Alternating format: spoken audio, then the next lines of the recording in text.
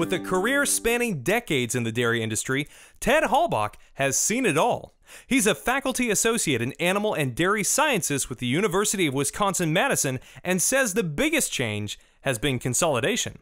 When I moved to the state of Wisconsin in 1998, there were 24,500 dairies. We're now at about 7,200 dairies in the state of Wisconsin.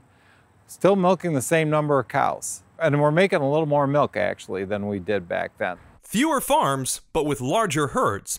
Halbach says that 2 decades ago, the average dairy herd was 70 cows. Today, that number is around 200 cows per farm. We've also transitioned from having smaller family operations to still oftentimes family-owned, but really larger, more kind of manufacturing-type milk production. Dairy farm management has become much more specialized, Halbach says. One area that has become increasingly more important is genetics and inventory management. And that's really where the Holstein Association comes in. Holstein Association is an identification company, and you can't improve your herd's genetics without good identification on the female level. And so you can buy semen and improve the sire side, but we're creating a group of herds today that are elite genetic herds. By itself, the year 2020 was a year of historic challenges, Halbach explains, and volatile dairy markets caused difficulty for farms of all types and sizes. Fortunately, some dairy producers had their milk pre-sold, but others had to weather the storm, per se, of the market really dropping out as the supply chain tried to settle itself.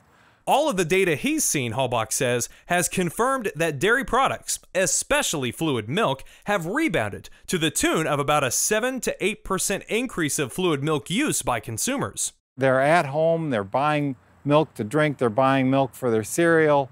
That's an absolute reversal of trend, away from buying water, away from buying sodas and stuff like that. I think in the long term, the dairy industry is actually going to come out of this in a better place. A silver lining during a very challenging time. Over the years, Halbach says he remains optimistic about the future for U.S. dairy because of his students and the passion he sees in the next generation.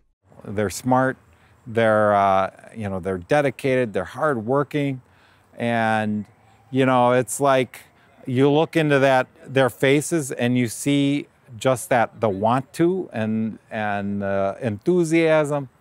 So how do you not be positive about what the future holds? For Holstein Association USA, I'm Miles Ramsey.